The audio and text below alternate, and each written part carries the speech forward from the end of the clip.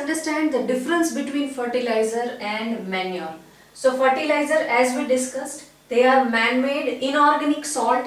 We are making them into the factories, whereas manure is a natural substance obtained by decomposition of organic matter. Earlier we have discussed that farmer will dig a pit and he will drop all the animal waste and dead plant leaves into that pit and allow them to decompose by bacteria or microorganisms. So they will decompose this matter, and later what we will get is this decomposed organic matter, and it is called manure.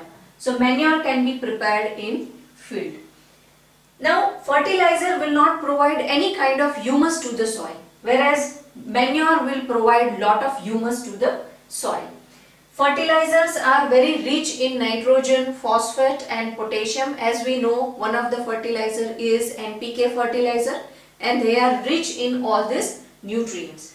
Whereas manure is relatively less rich in plant nutrients. So this is the basic difference between fertilizer and manure. Now let us understand what are the basic advantages of manure, how it is beneficial for the soil and how it will change the soil.